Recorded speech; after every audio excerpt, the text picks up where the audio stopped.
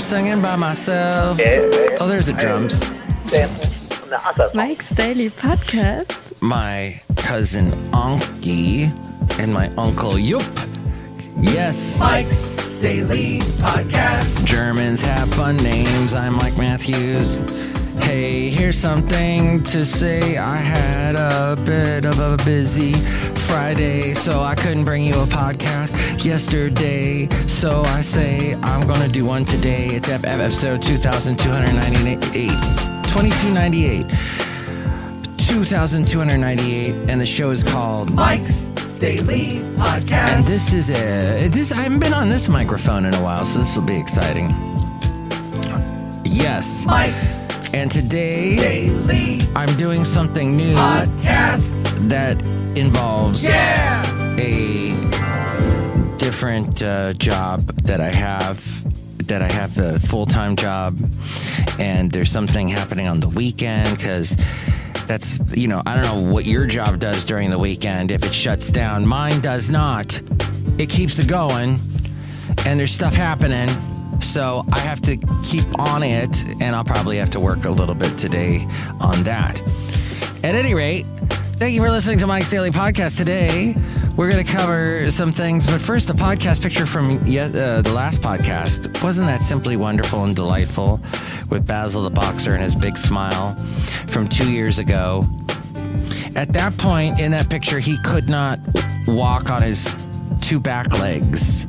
So it involved yours truly lifting him up with a harness. Now, it was a labor of love, and Labor Day is coming up soon, but it was a time in my life where I still got to enjoy my dog, and he looked happy, and he still had fun. And, there's nothing that really brings you as close to another animal when you're actually helping that animal do something it wants to do.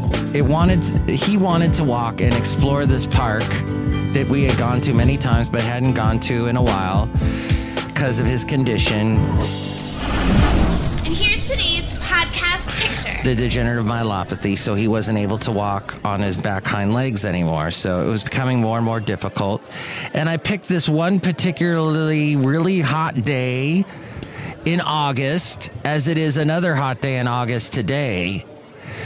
But 2 years ago, you can see that picture at MikesDailyPodcast.com. Today's podcast picture, though, is from a year ago, and my lovely lady friend went to Filoli Historic House and Garden.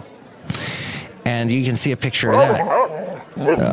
Basil never got to go to Filoli Historic House and Garden. The late, great Basil the Boxer. Sorry, Basil. But, yes, I don't think they allow dogs anyway. I think Filoli,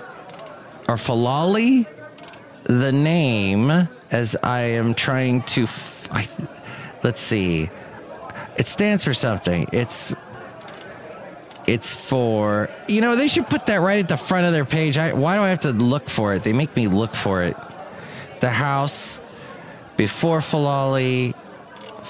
It stands for... fight for a just cause, love your fellow man, live a good life.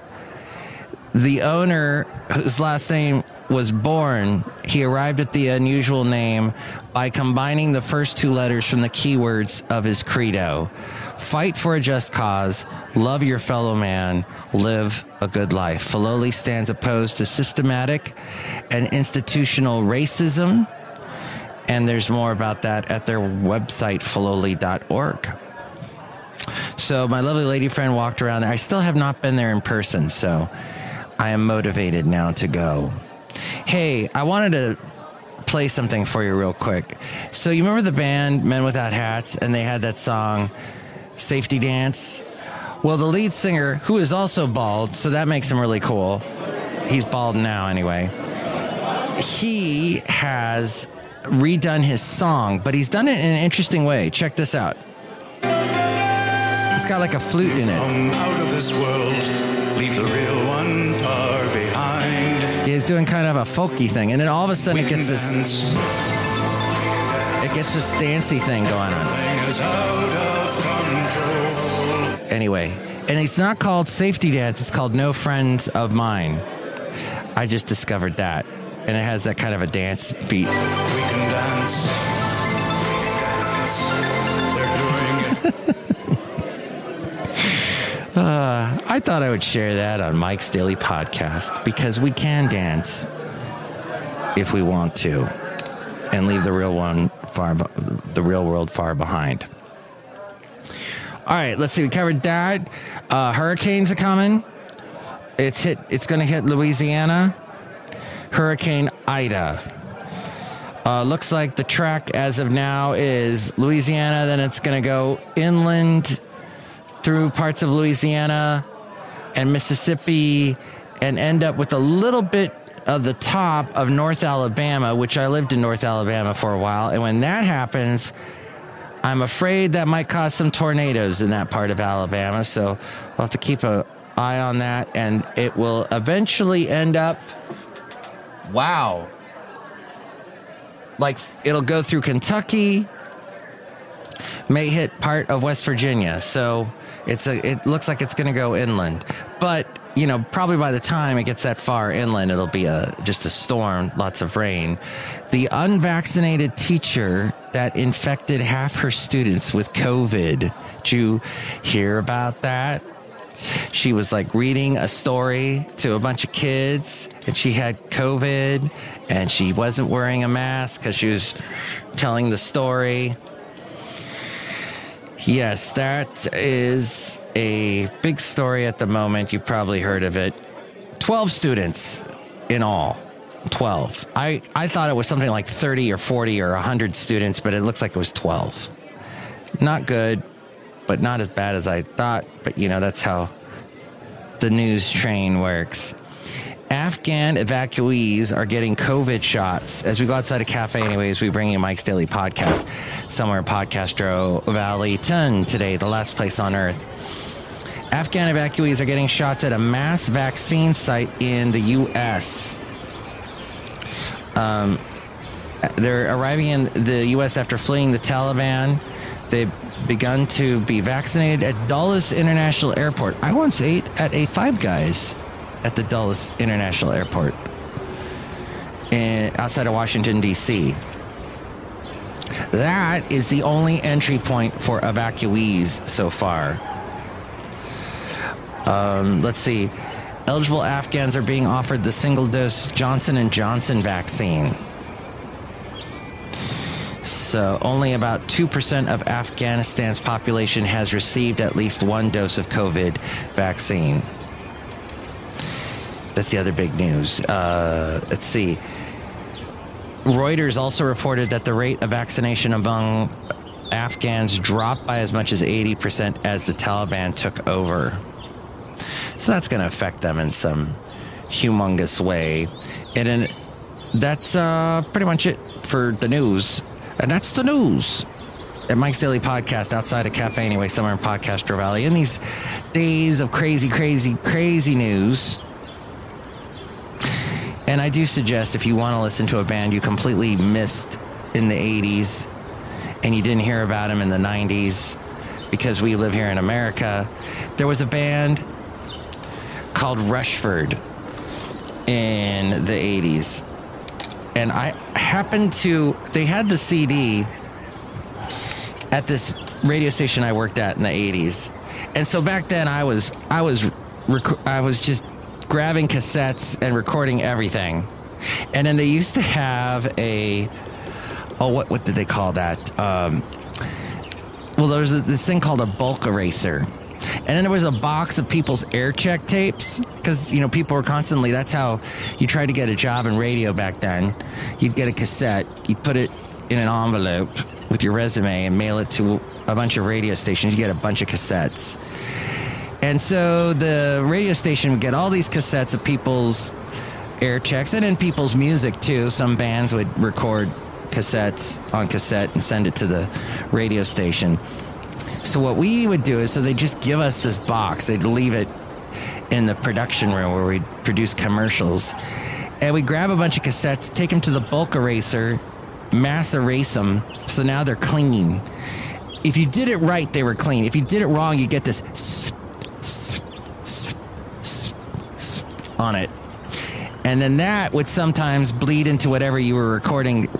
So you didn't have a pure blank cassette at that point, and it would sometimes mess up what you were trying to record. So Rushford, the band, which I'm trying to look them up, and I am seeing the British band.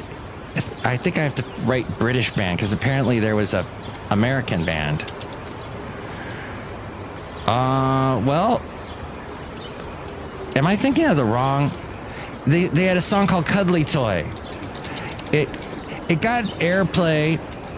Roachford. Oh my gosh. Wow. So yeah, Roachford was a band that was featured a family whose last name was Roachford. And then the lead singer, he got popular in England.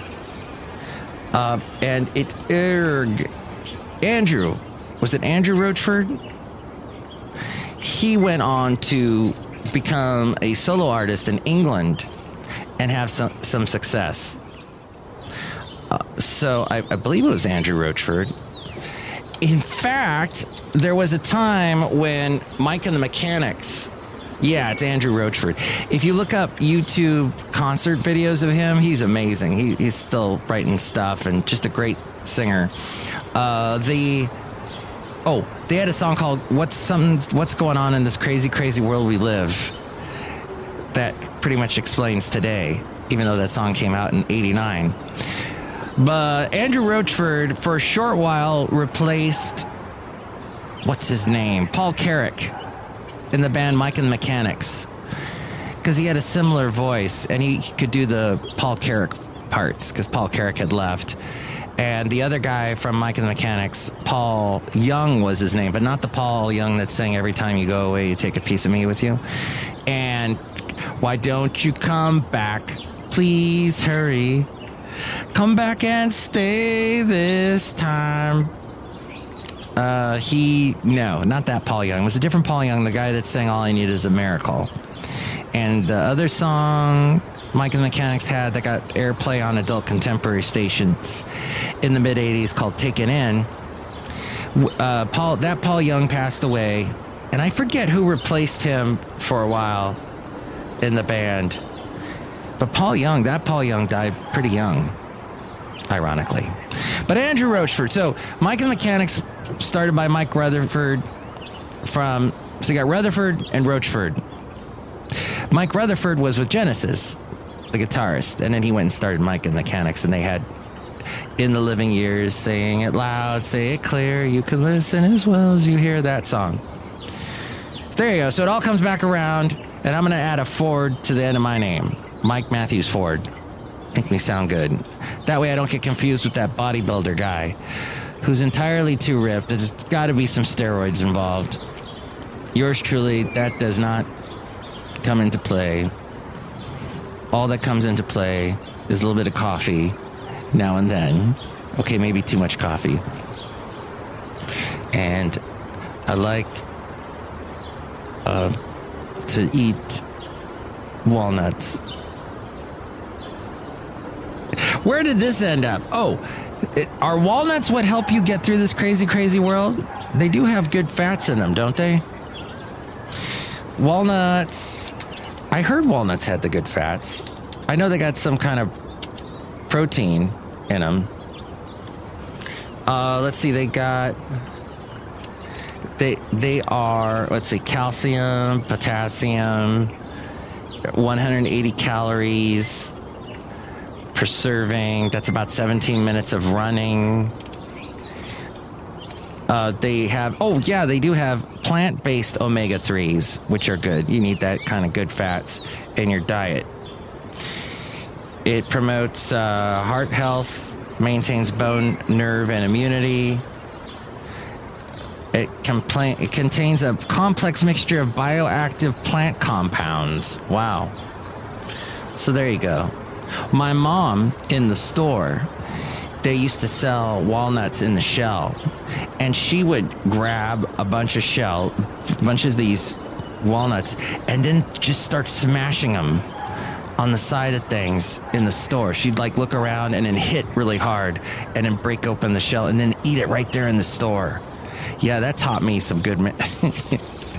Yes. Mom, I don't think that's... Well, she never got thrown out of the store. It was called Vons. Do they still have Vons in Southern California? The Vons we went to turned into a John's. They just removed the V and added a J. God, that place was awful. It was a dirty supermarket. Not good memories there on Van Nuys Boulevard. So, if you want to make things better in your life, want to try and get through the craziness, maybe walnuts will help. But don't steal walnuts.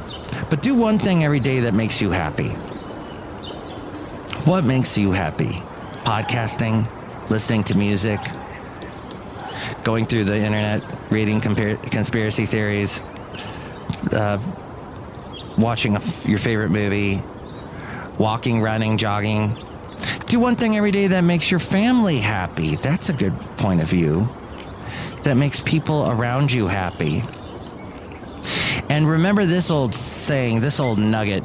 Remember that this too will pass. Yes, this too shall pass. It will. It has. You've got the history to prove it. Remember, though, that this too will come again. There will be another struggle, another trauma, another awful situation where we fear for our safety and for the amount of toilet paper we have stocked in our house. Call your friends. Call your family that you choose. Ask them, and that sentence, call your family that you choose. Because some family you don't choose, because maybe that one family member is a bit too racist, a bit too conspiratorial, a bit too out of place sorts to really connect with. So remember the family that you choose. Also, ask them to come over for drinks and for dinner because life is unpredictable and you won't forget the time you spend with them unless that time runs out. A friend of mine is getting married in about a week, and I told him that is one of the things that I can tell you as someone who did get married, that did have a wedding, that everybody is there for you, and there are people that you're going to see at the reception, at the wedding, that in a couple of years may be gone. Maybe not even that long, they'll be gone. And you're going to remember those. Oh my gosh. So Uncle Slow, yes, I did for a brief period of time have an Uncle Slow. It was my ex-wife's uncle, great uncle. He passed away about less than a year after the wedding. So he was sitting there in the front row, in the front pew of the church. And I'll never forget that. And I'll never forget my friend growing up, Derek. His dad was there and met me in the parking lot and gave me a hug. And I hadn't seen him in so long. And within 10 years, he would be gone. So, yeah, that is a very real thing. And when you have these dinners and lunches and get-togethers, it's very important to do that. Trust your gut. Trust your child's gut. Sometimes they are more open than we are. Stop arguing with your neighbors. Some of them are stupid. Most of them don't know they are. Or maybe you're the stupid one. Either way, we believe what we want to and what we need to. And, love your neighbor as yourself and all that. And in the end, you might help them. They might help you at the end. Turn off the news. Don't watch television of any worth. All those awful reality TV shows, soap operas, telenovelas, the weatherman, maybe that's the only good thing. The weatherman's having the time of his life, or the weatherwoman. They have 15 minutes of fame, but they're terrified that their exposure to the outdoors will be the... What? The rest of this makes no sense. Oh, and it says here, give into your higher power. I don't care if that power is God or spirits or burning sage or that darn vision board that annoys me so darn much, but accept that there is only so much you can do. This from Psychology Today and from Lindsay Weisner. a psychologist in private practice in Long Island and the author of 10 Steps to Finding Happy. And heck, I will even plug her podcast, Neurotic Nourishment Podcast is what it's called. So there you go. Some things to think about in this crazy, crazy world. Outside a cafe anyway, somewhere in Podcastro Valley. Look who's here. Hi, Mike. It's Benita the Rodeo Queen. How you doing? It's Disgruntled Fiddle Player telling you what. What? I just found a golden nugget on the ground outside a cafe anyway, so I am happy, and I don't care about this crazy, crazy world. Good. See? You did something that made you happy, picking up a gold nugget. Look who else is here. Oh, Mike, I made the delicious root beer hamster right now. Okay, I think I will, but I will use a straw this time. Delicious. Hey, so much for those paper straws. Oh, no, wait, they're still around. So much for those plastic straws. Those are the things disappearing. Yeah, you can't recycle them. Yeah, seagulls choke on them. Yeah, it causes World War III. But still, paper straws, useless. And then some people take along metal straws. I actually use just now a plastic straw that I clean in the dishwasher because we all say dishwasher, and thusly it gets clean and I can reuse it because it was in the dishwasher. Now, I don't know. That's what I'm told. It gets clean, but maybe there's other things in there. That's the risk you take with the reusable stuff. Thank you so much, Brewmaster. Drink it right now, I'll tell you. I just drank some through the straw. Next show will be the wonderful Madame Rootabega, Valentino, and Bison Bentley. Tomorrow I will be on the radio. And there's a link to what radio station I am going to be on.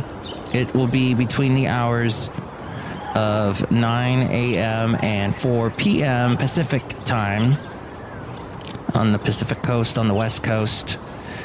So, but you'll be able to, if you just do your little math adjustment wherever you're listening to the show, and you can listen, maybe add 3 hours, subtract 3 hours, I don't know. But Pacific Standard Time is where I'm on.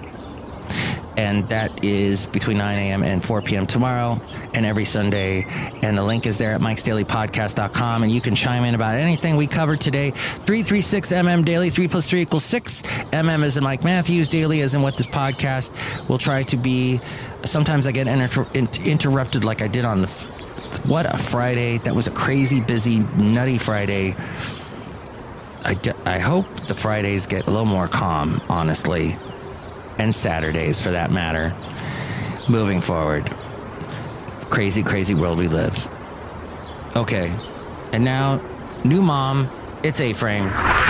Mike's Daily Podcast is written and produced and performed by Mike Matthews. His podcast is super easy to find. Download or listen to his show and read his blog at MikesDailyPodcast.com. Email Mike now at MikesDailyPodcast@gmail.com. See you tomorrow. Bye!